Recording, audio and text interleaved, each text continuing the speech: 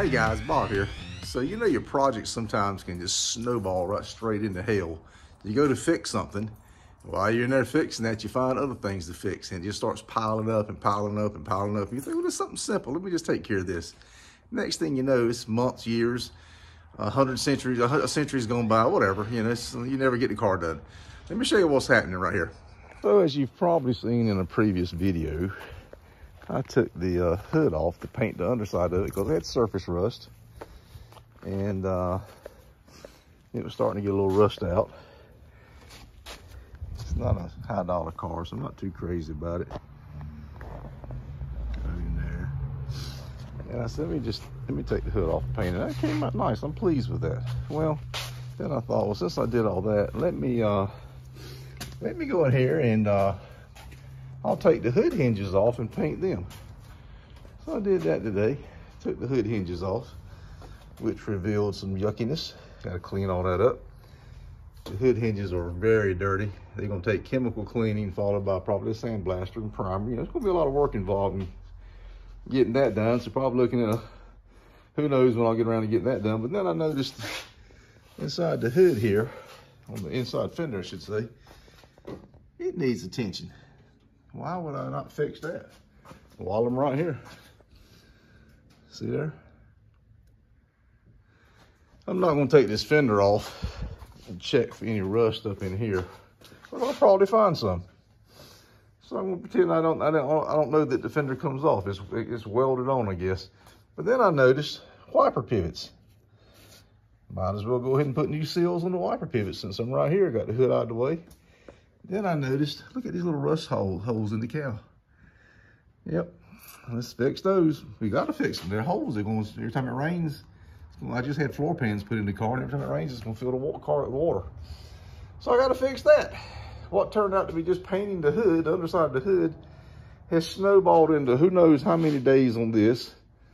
I can get it done in one day, I guess. And then another day to do the fenders, another day to do the wiper pivots, another day to do the cowl. But between those days, I got to work on customer cars. So this project, this October, it's late October 2024.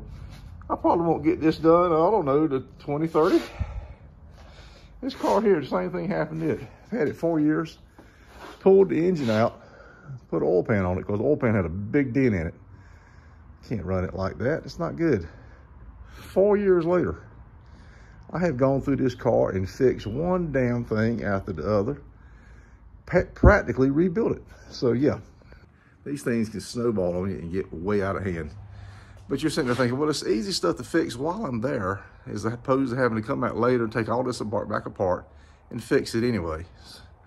So it can happen, guys, it can. It's up to you to determine how far you want to go on diving into this stuff. But I don't want to happen to this car behind me what happened to that car right there. We don't want that to happen, okay? All right, guys. Hope you guys are good at it. See you. Bye. Bob out. Okay, I came out to the parts car, and I noticed this car here, the guy was in the process of restoring it, make a race car out of it. These are already black, and they're much cleaner. This should be the same. So I'm going to just pull these off and use them, and I had the other ones. I'll just put them on the shelf as spares. That'll save me some time. And I'm getting ready to take this K-frame out. I guess that's what it's called, a K-frame.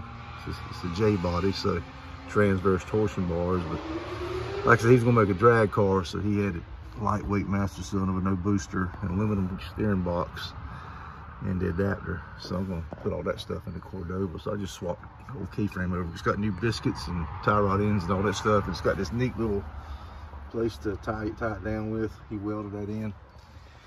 So we'll do that. And these fenders, that's why I already got them sold. What I'm thinking. Now, wiper pivots, where am I at? He's taking the wiper pivots out. Okay, all right. So I can't use those, so I got to find some wiper pivot gaskets.